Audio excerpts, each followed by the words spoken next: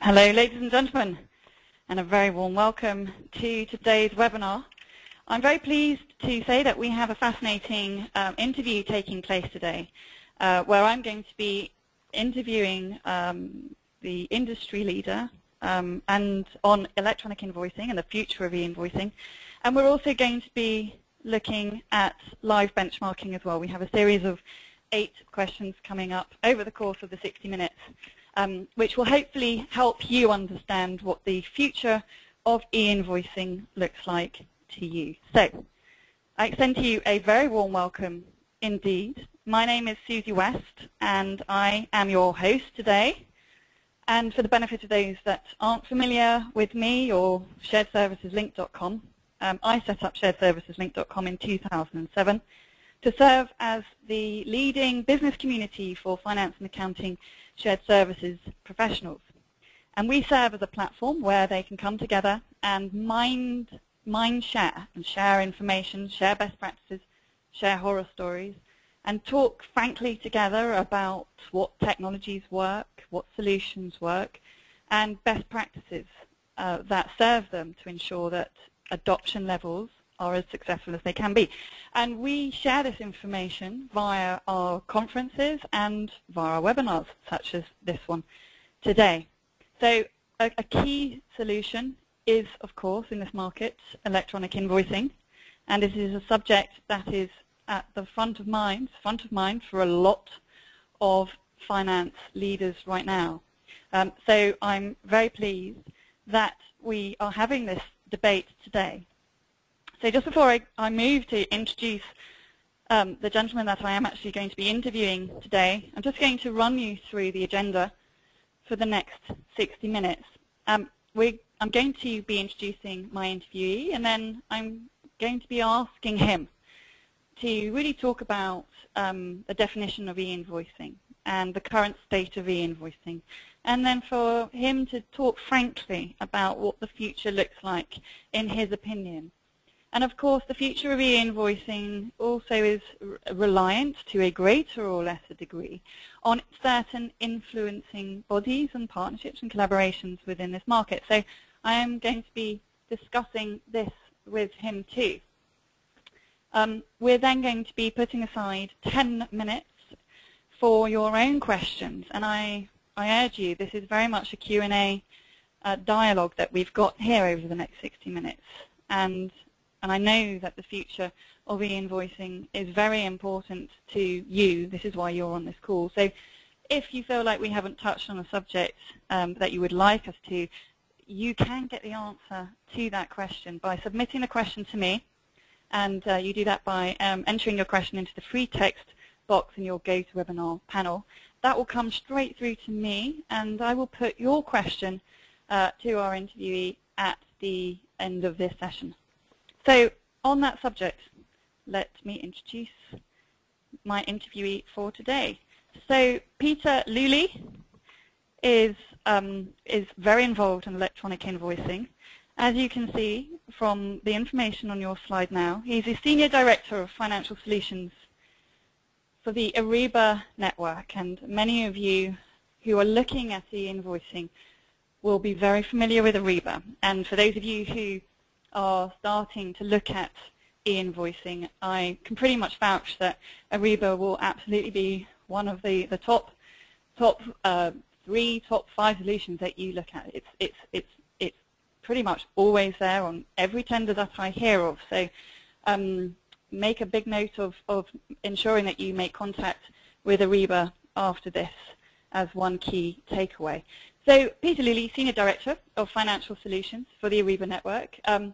Prior to joining Ariba in 2009, he was a Vice President for a supply chain finance solution provider. Incidentally, in 2000, he was part of the founding team at Quadrim. And Quadrim has had a lot of press recently, and in particular because it is a company that's been acquired by Ariba. It was acquired by Ariba in 2010. Peter, by trade, is a lawyer, and he was named as Pro to Know in 2010 by Supply and Demand Chain Executive magazine. So hello Peter, great to have you on this webinar. Thank you so much, Susie. Pleasure to be here. Good, thank you. Look, before we move into just understanding a little bit of where we are, in your opinion, I just want to get a read, please, from everybody on this webinar. A poll question coming up, the first out of 8, just wanting to understand where you are in your e-invoicing project. So tick the box which is most appropriate to you. What stage are you at in e-invoicing? We are fully rolled out with electronic invoicing. We are in project, but we do have indeed a way to go. We are just about to sign with a provider or just about to go live. We are evaluating the market with the intention to go live 2012, 2013. Or perhaps you are new to e-invoicing and just on this webinar because you are curious. So please tick the box most appropriate to you. We always look to get about 70% of you voting. We're only at 58%. So please do tick the box most appropriate to your own situation. What stage are you at in e-invoicing? I'll be closing the poll. In 3, 2, 1. We were at 68% there. Let's see if we can get those figures up, please. This is indeed a benchmarking session as well. So please, I am looking for as many of you to contribute as possible. So let's just have a look at those statistics made available there. So interesting dynamic, not quite a bell curve, if anything, the opposite, with 23% of you fully rolled out, and at the other end of the spectrum, 33% are new to e-invoicing and are on this because they're curious. Okay, good. So let me turn it over to you, Peter, with my first question, which is really just for the benefit of everyone on this webinar. How would you choose to define electronic invoicing? Susie, first of all, just to comment on the poll, I think it's a great result and frankly indicative of where probably the market generally is with respect to who's evaluating and curious about the dynamic. But with respect to the definition of e-invoicing, obviously defining anything is often the first step in understanding it, and defining e-invoicing specifically can be an exercise fraught with peril because in a relatively new environment there may be different approaches or different takes to what the it is. I compare defining e-invoicing a little bit to a bunch of people who are blind who are trying to describe what an elephant is. It depends where you are and what you're describing. But with respect to a lawyer's take, perhaps, to a definition on e-invoicing, I would argue looking at it from the buyer's perspective, because typically e-invoicing programs are rolled out from a buyer perspective if you're looking at it within a buyer-to-supplier relationship.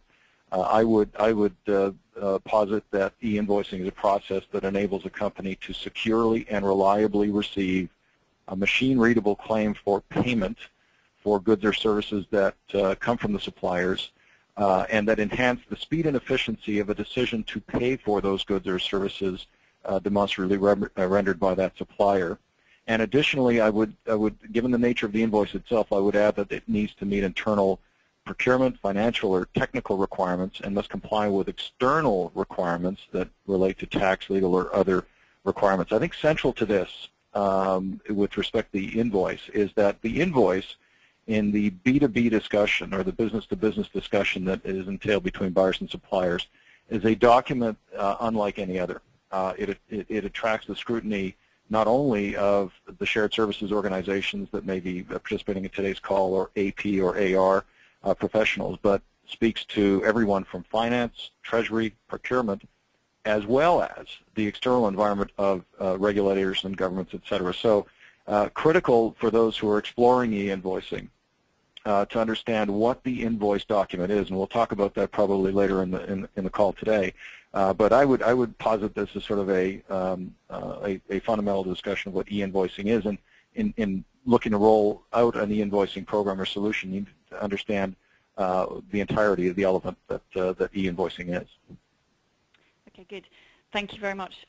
So I want to come on and ask you about how you would describe the current e-invoicing market in terms of adoption, so we can talk a little bit about current state. But before I do that, I just want to ask the audience what their perception is of levels of adoption, specifically looking at the European market today. So on your screens, ladies and gentlemen, looking at Europe, out of the 30 billion invoices traded each year in Europe, what percentage do you think are in a format suitable for automatic processing, i.e.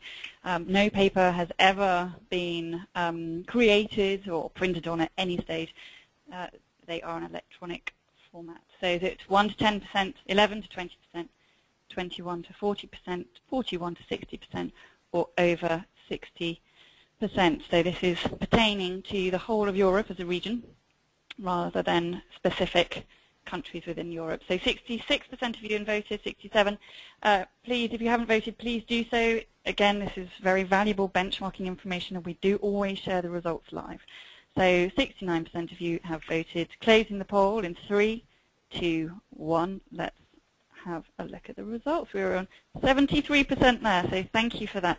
Interesting results coming up on your screen now. And I will pass back over to Peter for a review of these results. Thank you, Susie. And if I look at the results, it appears that roughly half believe there's less than 20 to 30% of invoices that are in a format suitable for automatic processing. And that would be closer to the mark, I think, and perhaps those in the latter quintiles are looking ahead, and that's always good with respect to broader adoption.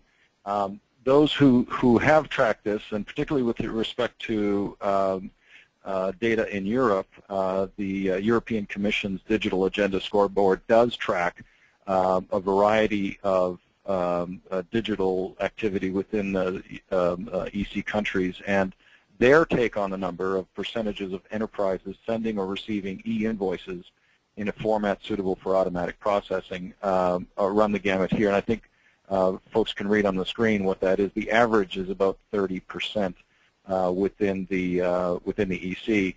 At the left-hand quadrant, it appears that countries like Italy, Lithuania, and Norway are those that are furthest ahead with respect to the ability to send or receive e-invoices. And at the other extreme, you have jurisdictions like Turkey, Slovenia, Cyprus, Hungary. I think notably in some of the larger economies, the UK is currently at a 12% deployment or automatic data or automatic processing capability.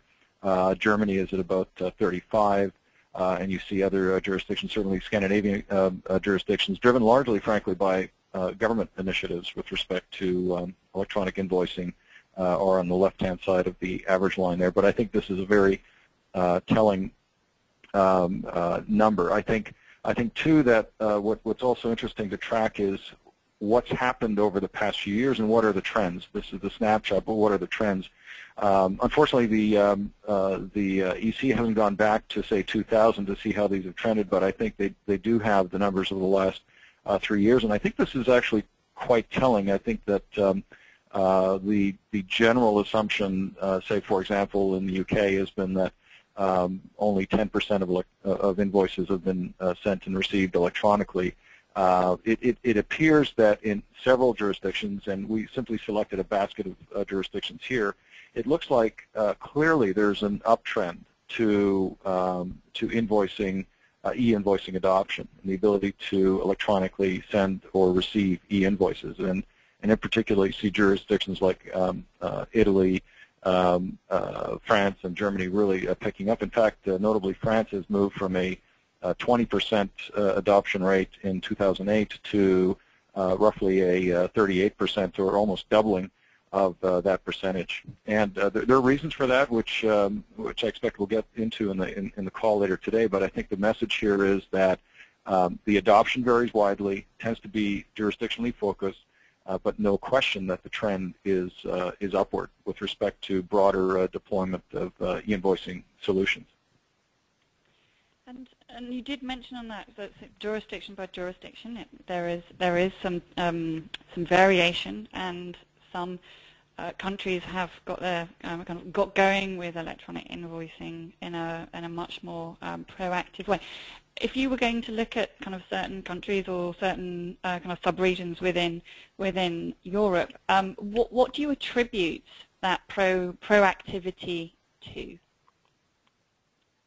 I think the number of reasons. I think one of them, very simply, may be that of a government fiat, regulatory change or legislation that compels the movement away from, say, paper-based invoices to electronic invoices. And if you look recently at jurisdictions like Denmark, Singapore, Sweden, Italy, Finland, Greece, Norway, within government procurement, policies have been in place or are timetabled to be in place whereby invoicing shall be electronic. So if you're doing business with government agencies within those jurisdictions, the only way you will be able to do business and render an invoice is if you do it through an electronic invoice solution. Other jurisdictions that are contemplating that or have plans in place include Canada, Luxembourg, Russia, Mexico, and Brazil.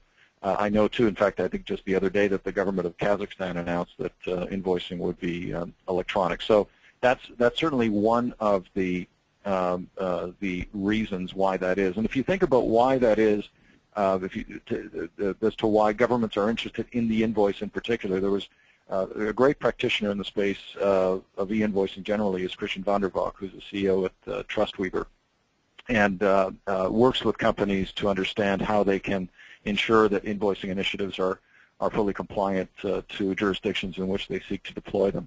And he did a brilliant analysis of various business statements, documents, or transactions that can happen between a buyer and a supplier. Looked at things like a purchase order or a bank statement or even just a physical contract that can exist between trading partners. And then looked at the invoice and asked, what are the commercial aspects of greatest interest in those documents that are of greatest interest to regulatory authorities. And if you look at what governments or regulatories are interested in, they want to know who are the parties, what's the nature of the good or the service, what's the price, was the price actually paid, is the tax correctly calculated, was the supply performed. And as you run through these various indicia of what's of interest to the government, the invoice is the thing from which all of that wonderful information exists and flows between parties, and varies on a transaction-by-transaction basis. So that's one of the drivers to why governments in particular are focusing on the invoice and wrapping a regulatory framework around that and getting their arms around that, particularly in the era in which we're in today, where governments are, as we're all reading the headlines, are focusing more on revenue flows internally to meet various debt ratios, et cetera, that speak to their requirements with respect to the broader financial situation that we find ourselves in. Okay, that takes us quite nicely to talking about the future and the future direction of e-invoicing. And I know, Peter, that you've got a kind of an analogy that you use, and I just want you to draw on that for a moment, if you will, whilst answering this question. But I would like you generally, please, to consider the following question, which is, based on where we are today, where do you believe, or how do you believe adoption levels will change within the next 5 years or so? And when do you think the kind of the tipping point of e-invoicing will actually occur? A great question, and in fact, I love the use of the term tipping point, because if we think of Internet-enabled services and technologies and all of that, we tend to think of companies like Groupon or Facebook or LinkedIn or Google or anything of that nature, and a tipping point would refer to it's a term that Malcolm Gladwell defined, which is the moment of critical mass, or the threshold, or like a boiling point, and that ideas and products spread like viruses. With respect to Mr. Gladwell, I don't think that the concept of a tipping point actually applies to B2B commerce or e-commerce, and specifically e-invoicing is the topic today. In fact, one of my colleagues once wrote that the only thing that spreads like viruses among large enterprises are, well, computer viruses, which are precisely the wrong type of virus you want to spread. So I actually think the better analogy about the future is that of a flywheel, and how, and this was a concept that was written by Jim Collins in a book called Good to Great, in which things will take time, and that a flywheel is the better analogy for change as we look to move something that's very hard and it takes a lot of time, so the general pace of progress will be more timely. As far as we look to compare e-invoicing today to another experience that we have in our daily lives, I like to use the analogy of the boarding pass, an airline boarding pass. And what the boarding pass itself tells us about the service we're about to undertake in the airline industry. So here in this slide, we have an individual who was issued a handwritten boarding pass by an airline whose identity has been grayed out here. But this, I can assure this was actually a boarding pass issued in 2007 for an airline that shall not be named. Now, if you're the recipient of a paper-based, handwritten boarding pass, what is likely to be your expectation? That the pilots are of full confidence and ready to fly the aircraft, that the aircraft has been properly maintained using state-of-the-art processes and technologies to maintain aircraft, and frankly, that the aircraft itself is something that's relatively new and not a gas-guzzling DC-8 from the 1970s. On the other hand, if you receive a boarding pass that you can obtain online or even through your smartphone PDA, and we're beginning to see these now where your smartphone can actually act as a boarding pass, aren't you likely to think that if the technology that's in my hand right now and the most customer-facing experience you can have at an airline, I'm likely to believe that I've got competent personnel flying the aircraft, that I've got that the aircraft's properly maintained, and they probably have a relatively modern fleet. I don't know about you, but I would much rather know that I've got the boarding pass that is the sort of state-of-the-art and is the latest version of the boarding pass. And I certainly don't want yesterday's technology. So I think in talking about the future, we need to look at what the state-of-the-art is today and what's available today, and what we as organizers of corporate policies with respect to things even like e-invoicing are facing, and what our e-invoicing plan, solution, or strategy tells us about ourselves, and also with respect to the suppliers that we're dealing with if we're the suppliers. So think about that a bit, because I think we're actually at the point, and we've seen the data with respect to the European Commission and the growth in rates. We're seeing how governments are beginning to mandate e-invoicing, and we're beginning to see, too, that the broader economic environment is sort of forcing us to look at how we control cash and how we manage our business-to-business interactions. Ask yourself what a heavily burdensome paper-based system tells us about the state of general progress of our own company. And if I'm a supplier, and I'll end this analogy on this note, if I'm a supplier, and I've been before being involved in B2B e-commerce, I was working with a global mining company as a supplier to a global mining company. And I can tell you that if I, as a supplier, know that it takes a great deal of time and that a process simply to submit an invoice is burdensome, complex, difficult, and if I know that based on my experience with that customer that the likelihood of getting paid on time accurately is not going to be there, then I'm going to price that into my good or service. And I think anybody that's in the AP side of the house, or particularly if they're dealing with the procurement side, will know that that's the case, that suppliers will price complexity and difficulty of payment into their good or service. As well, if I'm a supplier where I know that my buyer has got state-of-the-art invoicing solutions or methods of doing business with me such that I have a high degree of confidence that I will be paid on time accurately, or even, as some companies are contemplating today, maybe even be able to advance payment by way of either early permanent discount or supply chain finance, that's a customer I want to do business with and ensure that I don't jeopardize, particularly in today's economy. So I think the boarding pass analogy is a good one to sort of think about as you look at your own companies, to say, where are we on that continuum, and what do we need to be perceived internally and within our supply chain as being up to snuff on this stuff.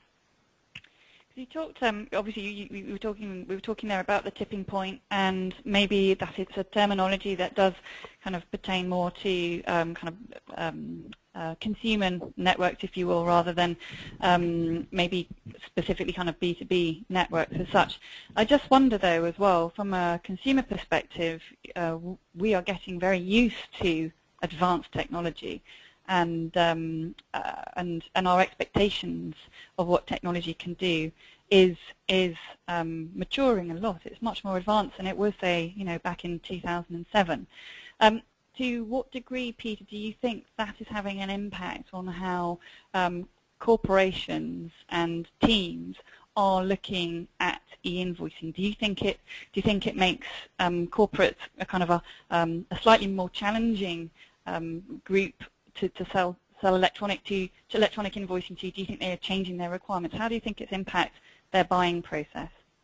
I think it has a huge impact. I think that, and frankly, I think it should have a huge impact, and along two lines. First of all, I do think that our ability as consumers, whether it's an Amazon or an eBay or a Facebook, to simply go to a site, read through what invariably is a 78-page online document, you scroll through and say, I accept, and then be in business as a consumer of that good or service, is coloring our attitude and our perspectives with respect to more complex business-to-business undertakings. Now, I think that real-life business-to-business is complex, and the consumer expectation does not easily fit into that sort of B2B environment. That being said, I think it's incumbent on practitioners in the space, service providers such as Ariba and others, to more closely align themselves and make easier and more consumer-like the experience of engaging with other companies. And we at Ariba, in fact, we refer to it as consumerizing business commerce, and we constantly look at ways in which we can mimic the experience of you or me sitting in front of our laptops engaging in commerce. We're looking at ways all the time to simplify and make that more streamlined. So I think, number one, yes, our perspectives and our expectations are coloring our procurement of solutions that can mimic that in our e-invoicing challenges and objectives. And I think, too, that we, providers and practitioners in the space, it's incumbent upon us to more closely mimic that. I think the other point I want to add to this is there's a generational thing that's happening as well.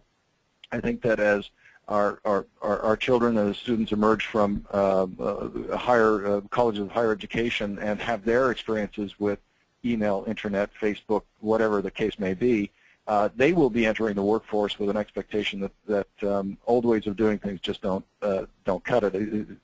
Very personally, my son is at a college where he's studying a computer science course right now, and he's regaling me with tales of classes and modules and JavaScript and the like. And I turned to him and I said, well, what about EDI? What are you guys learning about EDI? And he looked at me and said, what's EDI? So I think that's a very telling sign that as we are entering this phase of rapid technological change, that it's not only incumbent on us to look at how we modernize our solutions, but we make sure that we're not missing the boat with respect to what inexorably is happening as companies look to digitize these business conversations. Okay, good. Thanks, Peter. So I want to ask our third poll coming up now, please, ladies and gentlemen. So if you can tick the box appropriate to your own situation. This is looking, we've been talking about a change in adoption of technology.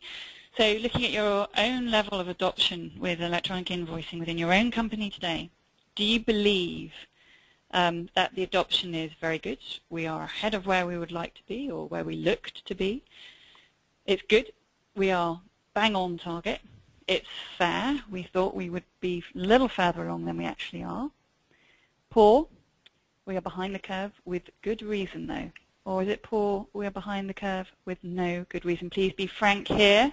Only 42% of you have responded to this question. It's, again, I cannot urge the point enough. This is a benchmarking opportunity for you to be finding out how you sit, as it were, within the market. We do have well over 100 corporations on this webinar today, so it's a good benchmarking opportunity. So please do share with us where you think your level of adoption is. Closing the poll in 3, 2, 1. Let's have a look at the results coming up. We had 59% of you responding there. So coming up now on your screen, 9% of you say that you're very comfortable with where you are. You're ahead of where you looked to be. 25% of you bang on target, 41% fair, and 18% of you poor, but with good reason. And thank you very much for the 7% of you that said that you were poor and with no good reason. I'd like to pass back to you, Peter, with any comment on that, please. Sure. Well, first of all, to all of you that are practitioners in the space and deploying an e-invoicing initiative, congratulations for the results you have achieved, and continue on in the exercise. I think one of the important things to note is that enabling business-to-business commerce is hard. It is hard work, and those of you who are practitioners will know exactly what I mean there. It's come a long way. We're not in the very beginning of, we're not in chapter 1 of the book. We're some ways down the road of it, and there have been incredible advances in the last 10 years even in enabling business commerce and technology, and in particular the ability to walk a mile that's been built for you with predecessors who've deployed solutions of technology, and in particular the ability to tap into pre-existing networks of digitally enabled suppliers. For example, in the Ariba network, we have upwards of 600,000 companies that are on our network that have the capability of transacting with companies today, and so we're not back in 1999, 2000, where these pre-existing enabled networked communities were available for you to get a head start and going. But that doesn't mean that there's still not work to do for the reasons I alluded at the outset. E-invoicing is necessarily something that touches many aspects internally, externally too, with jurisdictional requirements, et cetera, be it digital signatures or archiving or auditing and all of that kind of stuff. So it's hard work, and congratulations to those of you who've hit the target, and keep going for those of you that are looking to achieve your targets. The end result is certainly very worthwhile. Okay, good. I'm actually just going to follow on with another poll coming up now. So just really wanting to get a little bit more of an understanding as to perhaps what is needed in order to accelerate adoption within an organization as far as e-invoicing is concerned. So coming up on your screen now, you can see the poll question. What needs to happen internally for your company to accelerate its e-invoicing adoption? Will you need to perhaps streamline your ERP first, or consolidate your ERPs first? Maybe finance and procurement. This is multiple responses, ladies and gentlemen, so do tick the boxes, all the boxes that apply to you. Finance and procurement need to be much more aligned than they are today to get e-invoicing moving. Suppliers perhaps need to understand the benefits more, and that you have the option there of we need to drive our first-time match rate up before we can move to electronic, or perhaps you need to implement shared services first. You need to centralize your receipt of invoices first. So a low percentage of you have responded. Again, we're only at about 40% of you, so please do tick all the boxes that are appropriate to you. I do realize that some of you are happy with where you are at, so this question does only apply to those of you on the webinar who feel that there does need to be something that causes more acceleration. So closing the poll in 3, 2, 1. Coming up on your screen are the results. We're just 49% of you responded to that. So we have as kind of clear winners here that perhaps what I can term as objections to getting on with e-invoicing is the lack of alignment between finance and procurement, and that suppliers just aren't really understanding the business benefits to them. So Peter, your comments on both of those points, if I can. I'm chuckling a little bit to see that for once technical integration and ERP issues do not lead the floor of challenges, and frankly I think that's exactly right. I think this would be very representative of things generally. Technology has its challenges, but frankly it's the relatively easier part.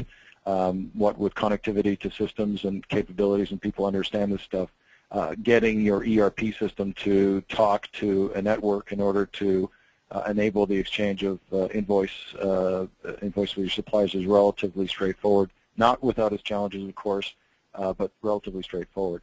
I think the audience today has nailed what I would argue are the bigger challenges that typically show up in deployments today, and that is aligning internal stakeholders, be that finance, procurement, and increasingly by finance I would include in that treasury, AP, shared service if that's part of what the organization's about, and ensuring that everybody is singing from the same song sheet with respect to the e-invoicing initiative, so no surprise there.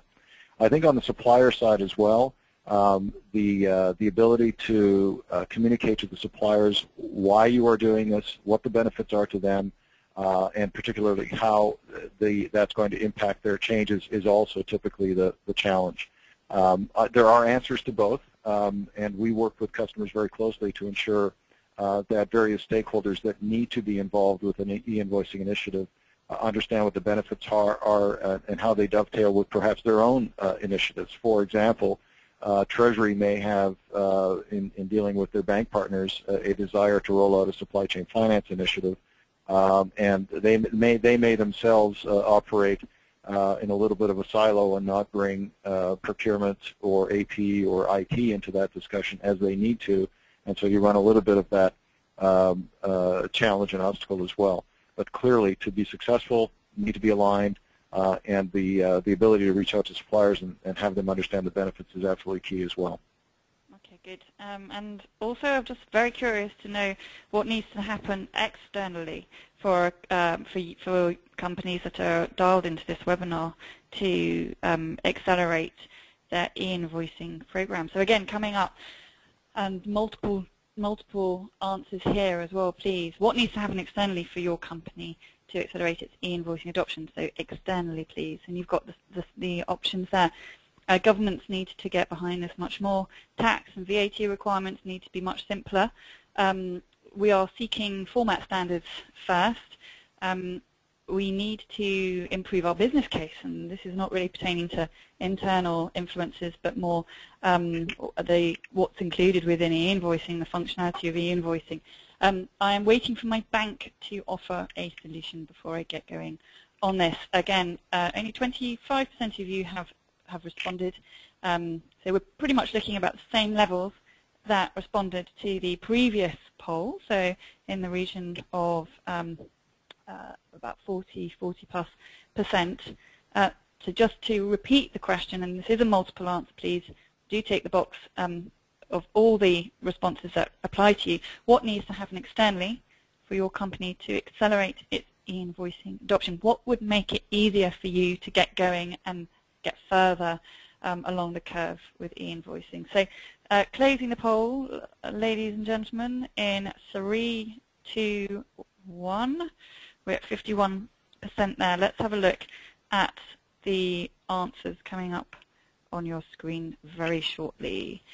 So you can see here that we have 54% of responses are waiting for tax and VAT requirements to be simpler, and then down the scale, 3% I'm waiting for my bank to be offering a solution.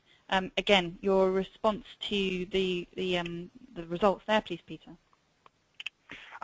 You know, a little bit all over the board. The clarity seems to be that companies are not looking for the bank to lead them to the value opportunity here, and I think that's about right. I think in order for the company to move forward or accelerate its e-invoicing adoption, it needs to start first with the question of what is this going to do to make my company stronger, more resilient, better able to deal with the uncertainty down the road, and in particular, how is it going to help my suppliers meet my supply chain requirements? I think that some of the external factors driving this, of course, are going to be the regulatory environment that I think people need to obviously be mindful of. I think the one that does lead the pack around tax and VAT requirements, I don't know necessarily whether being simpler would need to have happened, but certainly be clearer. I think companies are perfectly able to deal with the conditions in which they do business so long as clarity emerges with respect to what the rules of the game are. And I think one of the challenges with companies today is they don't know necessarily what's going to be coming down the pike from governments, be it with respect to consumption taxes like VAT or even broader corporate taxes that probably engender a whole other discussion around this separately with respect to just the general environment in which companies do business. Okay, good. So I do actually want to talk about the role of banks within the future of e-invoicing. It is something that we're hearing as an observer to this market. We're hearing much more. What's your view of the role of banks within the e-invoicing space? That's a great question, and it's also something that is being written as we speak. I think if you look at what's happened in banking over the last 3 years, no one would have imagined in, say, 2006 that the banking industry would be turned topsy-turvy, inside out and backwards. And we're undergoing an incredible change with respect to just generally how even sovereign debt is monitored, tracked, et cetera, but this has had a profound impact on banks and banking generally. With respect to where banks see themselves playing in the world of and how it impacts e-invoicing, I think that banks clearly are looking to focus their attention on those areas where they can achieve a solid revenue stream themselves as a business. And so their focus has tended to be on larger investment-grade corporates in which risk, which is the core of what banking's measure, do, and earn a return on, is defined and can be planned to. So as banks look and plan out their own futures and where the opportunities are, they will tend to focus and have focused greatly in areas of, say, trade finance, particularly as emerging economies have grown and where there's been some demand, and the ability to support corporates in meeting the opportunities there. How that relates to e-invoicing is that banks increasingly have felt the ability not only to offer pure financial products such as, say, letters of credit or export-import financing for suppliers or those kinds of things that fall within the bailiwick of trade finance writ large, but are beginning to realize that it's important for them, too, to offer an e-invoicing solution that can act as somewhat of the foundation of that trade finance piece. So if you were to think of a Venn diagram, say, of banks and banking providers offering their services to the market generally, and you think of service providers like Aribas and networks like ours that offer supply chain connectivity solutions, if you thought of that as a Venn diagram, you would see those two circles getting closer together and even potentially intersecting with respect to the provisioning of what each does, as banks start to sound a little bit more like the Aribas of the world, and Ariba in offering things, be it supply chain finance or early payment discount solutions or P-card connectivity, et cetera, are sounding a little bit more of what you would expect from a bank. I would expect that trend to continue longer term. And I think for those on the call who are either shopping for solutions or looking to source solutions or even looking to add to solutions that are on there today, keep in mind that that area may start to be a little bit grayer as to who offers what. And also, for those that are on the call that come from the Treasury function, you're likely to hear more of these overtures from banks. And for those of you who are not in the Treasury function, it may be a good thing to reach out to your Treasury colleague in the guise of breaking down some of those corporate silos and asking whether they're entertaining any e-invoicing initiative that may be bank-driven as opposed to where you would traditionally find these things. Okay, and this takes us on to another poll question, please. So again, coming up from your screen now.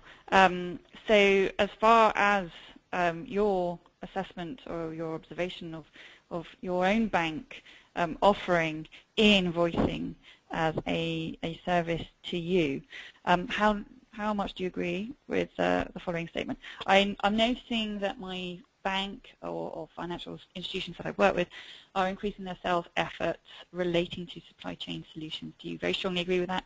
Moderately agree with that? Neither agree nor disagree? Moderately disagree, or perhaps you very strongly disagree? So please do tick the box most appropriate to your own situation. So it could be that they are contacting you directly, or perhaps they are contacting your organization through their kind of more traditional contact, maybe through Treasury. So are they reaching out to you more, looking to service you with their e-invoicing solution? So closing the poll, ladies and gentlemen, in 3, 2, 1. We were at about 56% of you responding there. So 11% of you say that you do actually agree with that statement, and you are having contact made, and 34% of you moderately agree. So that's about 45% of you, if it's fair to say, proactively being contacted there. I'd just like to ask you, Peter, specifically, again, coming back to banks. So supply chain financing is now a big focus area for a lot of organizations, and there are a number of questions I'd like to ask you specifically around that area. We are still in an uncomfortable economic climate right now. Probably when organizations were signing up to e-invoicing solutions maybe 5 years ago, the central driver was maybe transaction cost reduction. How do you feel that our economic climate is impacting our choices for e-invoicing? Goodness, the economic climate is driven principally by, today, uncertainty and not being very comfortable what lies around the bend with respect to the economy generally, and just generally where the next revenue gain or growth is going to come from. And so companies, in the face of that uncertainty, driven largely by anemic consumer demand, are hedging risk by putting cash aside and leveraging or growing their balance sheet. So typically you're seeing very large companies hoarding cash as the ultimate protector against the uncertainty that they're facing. As far as the impact to companies moving forward, what they're also doing is trying to reduce the risk that exists on their revenue streams and ensuring that their supply chains are vibrant enough to support them in making the goods or producing the services that they're offering to the general market. I'll use an example in illustrating this. Caterpillar, for example, this time last year indicated that they'd missed certain numbers by virtue of their supply chain not being able to source goods or services or components to end materials that they were shipping out to overseas markets. And what they found was that their supply chain had effectively shut down after 2009 and not been able to ramp up quickly because they couldn't get access to funds to initiate new product lines or invest in their own plants and equipment, et cetera, to meet Caterpillar's new demand. So this was a bit of an aha for Caterpillar, and what they've done as a result is they've not only deployed an e-invoicing solution that they're looking to roll out worldwide and make 100% compliant with their suppliers, but they're also layering on top of that the ability to leverage Caterpillar's own investment-grade access to funds to the benefit of their suppliers in a supply chain finance program that they're making available to key suppliers. I think this is really where you start to look at what some of the potential is for an e-invoicing solution, and that it really lays the foundation and the framework in which to realize new gains for the corporate. If you're able to reduce your approval time on that invoice from, say, on average 25 or 30 days today, which is the typical general approval time for an invoice, and you're able to reduce that, say, to 4 or 5 days, then there's all sorts of opportunities for you as a corporate to earn new value for yourself, your shareholders, et cetera, and to deliver value to your suppliers. So think of this as e-invoicing as a foundation to your business, but also being able to offer cash up early on demand to suppliers through an early payment discount program or some other supply chain finance offering, as well as to earn a better return on your cash that's sitting on your balance sheet than simply the paltry returns that you can either get in the equity markets or the bond markets today. So at the end of the day, an invoicing solution is not just an opportunity to reduce the typical dollar per cost or the dollar cost per invoice processed, but it offers a tremendous opportunity to strengthen your supply chain, reduce supply chain risk, and earn a return on idle cash, if that's the objective you're seeking as well. Okay, let's throw this question out to the audience, please. So again, coming up on your screen, ladies and gentlemen, this is poll number 7 out of 8 polls. How important is it that your service provider, your e-invoicing service provider, can offer supply chain financing to your suppliers? Is it central to your requirements? It's important, but not the key driver. It's not important, or perhaps you're not so sure today. Hopefully, if you're not so sure today, you'll have a much clearer view after this interview with Peter. So please do respond. We're at about 25% of you responding. So I will be closing the poll very, very shortly. So just one final review of that question. How important is it that your service provider, your e-invoicing service provider, can offer supply chain financing to your suppliers? Closing the poll in 3, 2, 1. Let's have a look coming up on the screen now. So you've got 3% of you saying absolutely central to your requirements, 31% important, but not necessarily the key driver today. Peter, what's your view of those responses?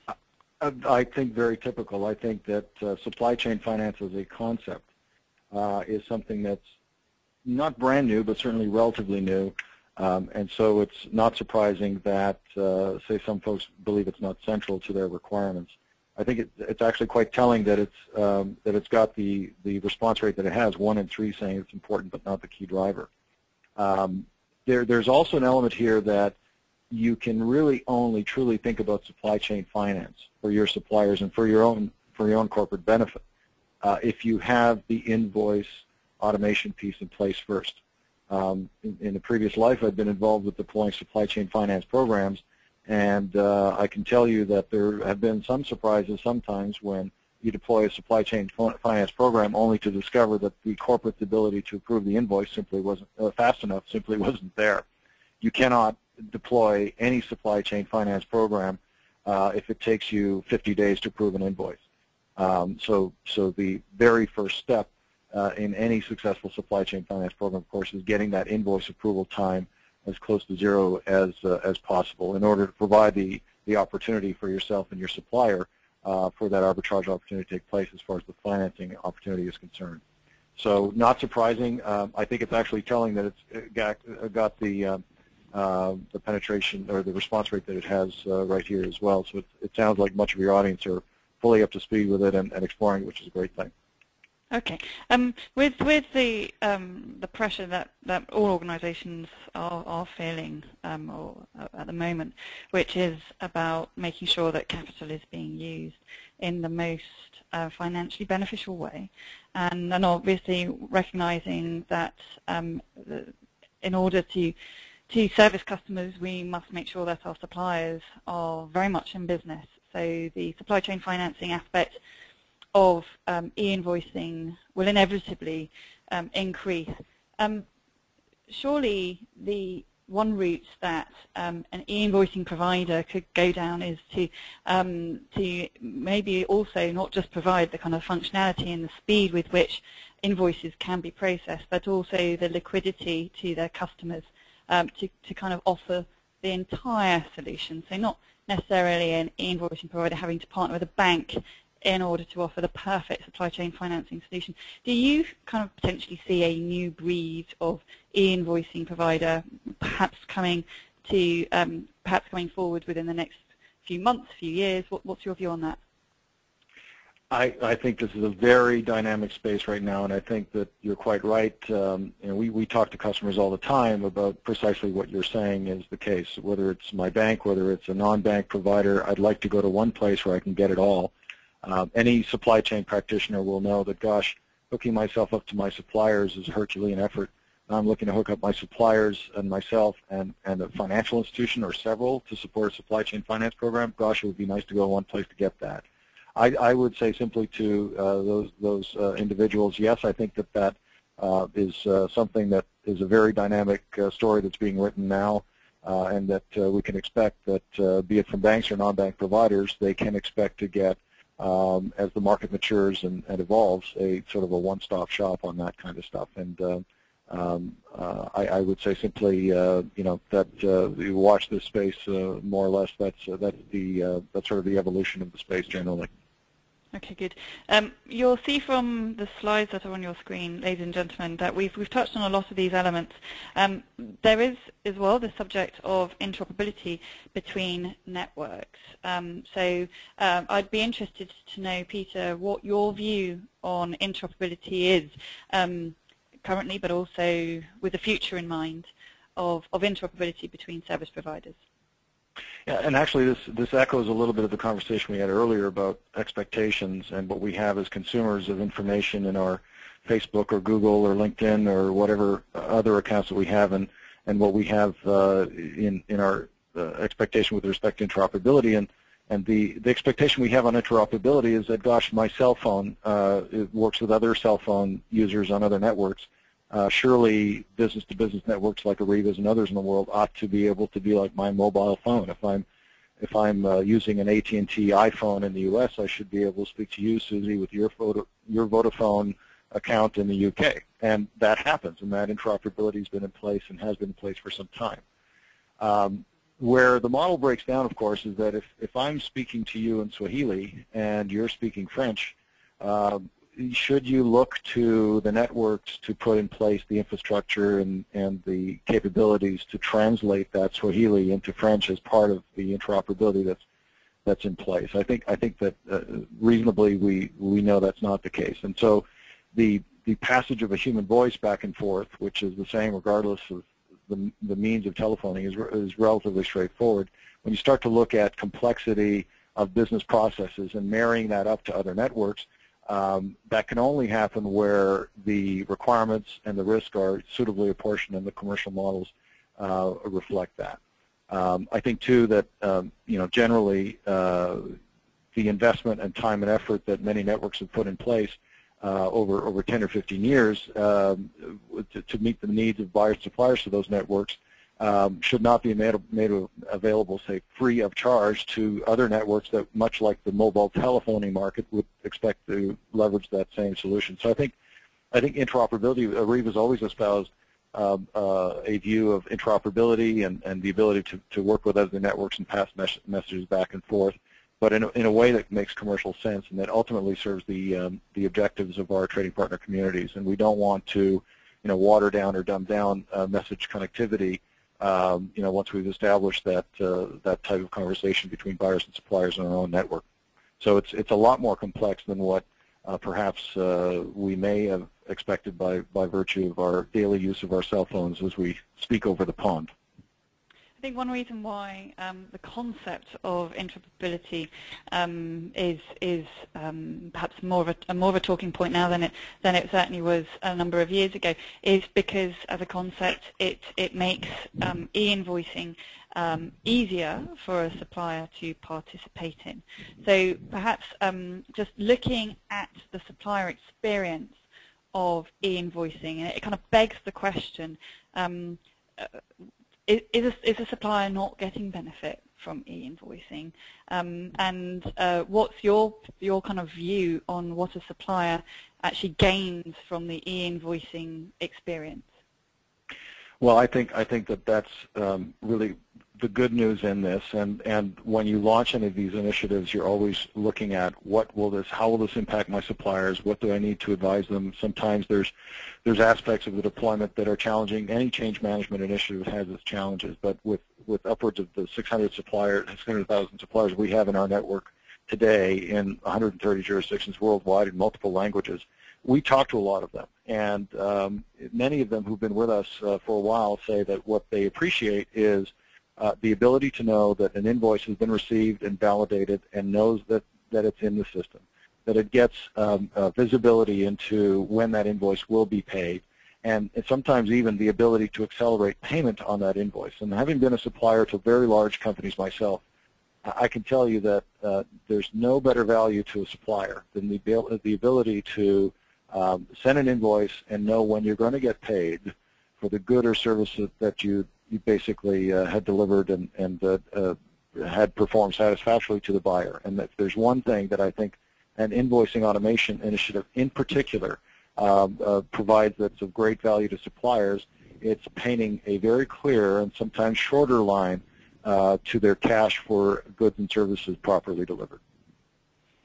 Okay, I mean, and again, one a very, very clear benefit is you've been touching on there is the early payment discounting option that's made available through electronic invoicing. So this is our final poll for the day, ladies and gentlemen, coming up on your screen now. So if you could tick the box which is most appropriate to your own situation. In order for my company to offer early payment option to suppliers, bearing in mind that suppliers see e-invoicing as massively attractive if they have this this functionality available. We would seek in return just an early payment discount, extended payment terms, a mix of early payment discounts and extended payment terms.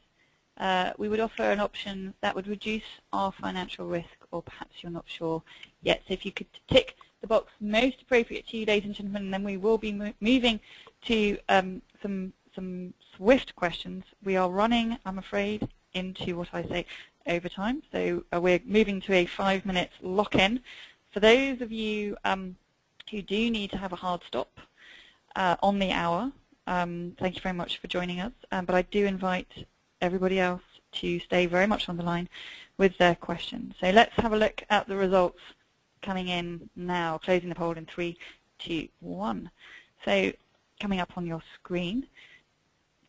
Interesting results back from this one, with 43% of you saying we'd really be looking for a mix of early payment discounts and early payment here. So again, any surprises here, Peter?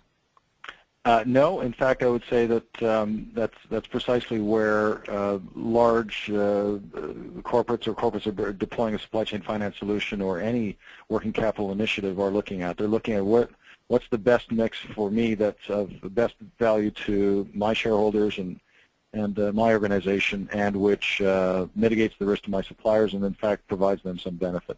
So it would be a mix generally. Although some would start with the early payment discount because that's relatively more straightforward. It doesn't involve a third-party financer, and so provides a quicker path to faster value. Okay, so just quickly, ladies and gentlemen, you've got a couple of moments for questions. A lot of the questions that have been coming through we have answered throughout this interview.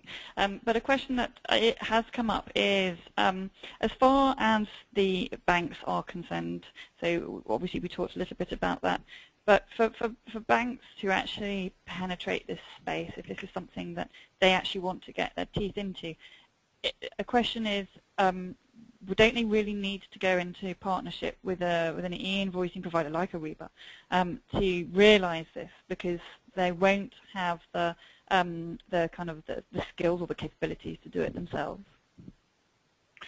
I think that when you will want to work with your bank partner to understand capabilities, solutions, people, technology, processes that they each offer, and there's a wide variety within the banking community itself as their capabilities to deploy. I think that as in assessing any vendor, you would want to understand where do each of these play, what is their ability to deliver, and where does the provider most naturally fit. I think one of the things you also want to do as it relates to invoicing is to what extent does a pre-existing, ready-to-go network of pre-enabled suppliers exist, and also to what extent can I bring the best of what a bank has to offer to what a service provider may offer as well. Service providers, by example, won't be involved in providing liquidity or funding or capital to fund early payments by way of a supply chain finance program. So their banks necessarily need to be involved. But beyond that, you need to also say, well, how are they able to get me going quickly, and where's their expertise lying and track record lying in actually enabling a supply chain solution, not a supply chain finance solution, but a supply chain solution. So I think it's also broadly telling, just very quickly, is that it's telling, too, of the need to deploy e-invoicing solutions. It's becoming a crowded provider space, which indicates that there's much work to be done here. Are you also, if we stay with supply chain financing, which you and I both agree that this will be something that will be recognized increasingly as a fundamental part of an e-invoicing business case. First of all, are you seeing supply chain financing being a much more central part of a business case? And secondly, I'd just be interested, without naming names, but what do you think it does to a business case? Well, I think you need to make, whether it's supply chain finance or anything else, part of the broader business case. And let's not forget that e-invoicing has very compelling value with respect to taking cost out of just automating your invoice flow, and you need to get that done first. So once you do have that done, if you're looking for that incremental next level of value, it could be simply to monetize early payment discounts that you've not monetized before. And if you're looking even beyond that, you may want to look at, what do I need to do with respect to extending my days payable outstanding, for example, my DPO to industry standards if I'm a little bit behind the curve on that. And that's where SCF can certainly, grease the skids of obtaining that objective. But I would simply hasten to say that you should not look at SCF as a value in and of itself acting in a vacuum. I think you need to look at the broader opportunity and make sure that all the pieces fit, because it is a multi-piece opportunity. Thank you very much. I'm afraid that has taken us to the end of this interview. Peter Lugli, thank you very much indeed. It's been fascinating understanding more about the e-invoicing market and the future direction and the role of various different bodies within the e-invoicing space. So I'd just like to draw your attention, ladies and gentlemen, to our upcoming webinar program. Please do book in your diaries our webinar for next week, and you can see we have some more webinars to be scheduled into your diary after that. Also, for your calendar, we have the AP Tech Summit taking place in December. Very pleased to say that Ariba is our lead sponsor at this conference in London, and you'll have an opportunity to meet with key members of the Ariba team should you be coming to that. And of course, we have the European Summit for Leaders in Finance Shared Services and Outsourcing, again in London in March, and again thrilled to say that we'll be having a